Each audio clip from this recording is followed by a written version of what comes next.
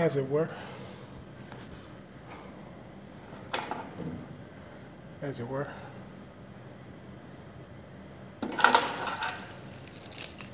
Now here's the thing.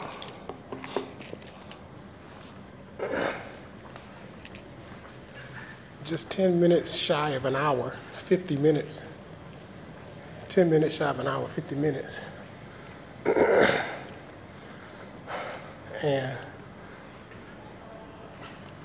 and 584 calories burned, right? You can't possibly get misconstrued in your head if you didn't eat consciously before you burnt 584 calories, that you got 584 calories of space to eat reckless now, midday, 6 o'clock in the evening. Can't do it. Can't do it. You got to be mindful of what you've eaten thus far, what you've done today thus far, and what you can no longer afford to do, to where 584 calories is going to be of benefit to you.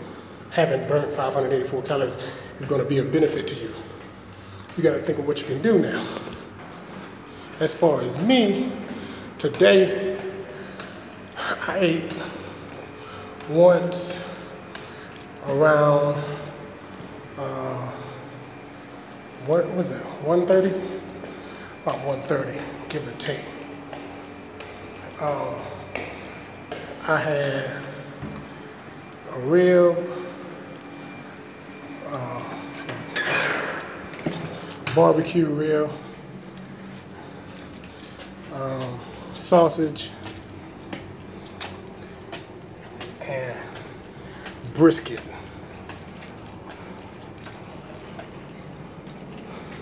A lot of meat, plenty of meat. Plenty of meat. And that's really kind of what you got to do to kind of have some idea of what you can have, what you can't have. When I'm having meat in that abundance, I'm working with all protein more or less. That works for me. That works. So I probably didn't put on a lot of calories eating that, but again, to make the most out of what I have eaten, I can't eat reckless right now. Just under 600 calories burnt in exercise. I can't go in now and eat a bunch of bread, fried food, processed food, and expect, my exercise to have really contributed to any type of, cardio, fat loss, fat burn, or anything like that. But then again, I knew that going in. And typically when I eat my first meal, it's going to be primarily protein anyway. So it's really not an issue. It's really not a problem. You know what I mean? So that's straight. But I ain't no dietitian. I ain't got it all mapped out. I ain't got it all figured out. And a lot of what I do, I have a comfort for because I believe in eating. I believe in eating what I want. I believe in eating what I like. But I also believe in eating with a purpose.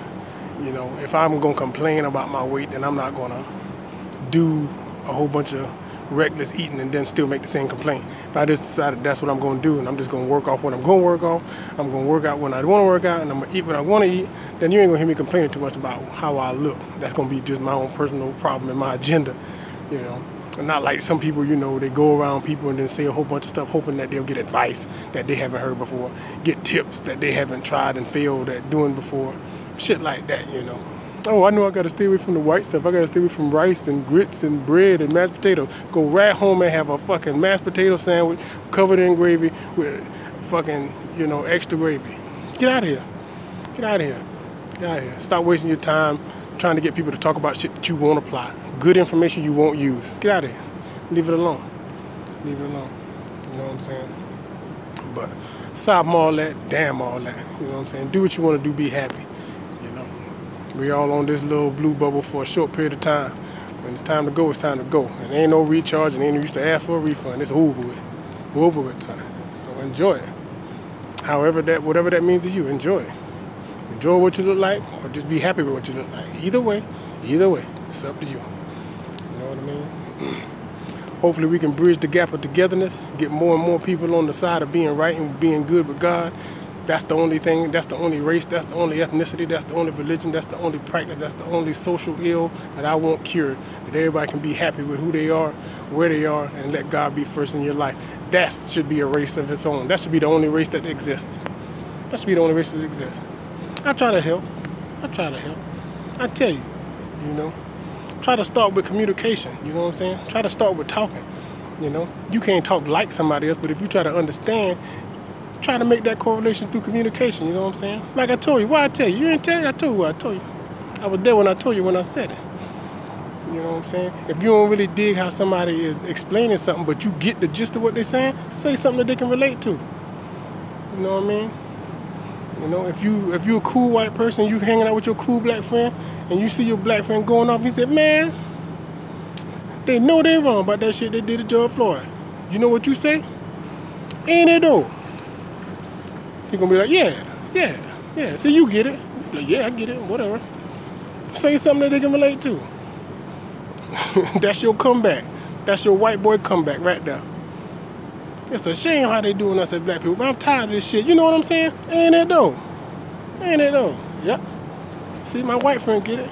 White friend, yeah, I get it. I get it. You know what I'm saying? Same thing, you know, if you're a black person and you hear a white person going off and you know they over and above all cool.